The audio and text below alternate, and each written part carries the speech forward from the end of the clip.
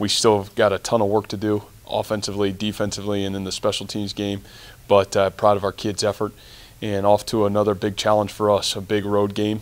Certainly a big MAC West road football game and a football team that's, I think, definitely improved, and it'll be a great challenge for our football team come this Saturday night.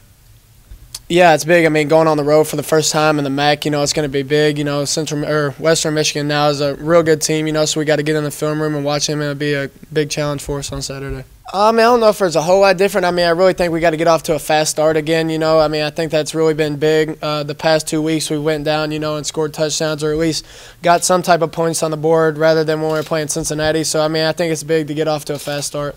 It's definitely going to be a big game. It's the first MAC game on the road, and we just got to be able to stay poised and, be under control. And it's going to be exciting. It's going to be a great environment, and it's going to be a big game for both teams. So.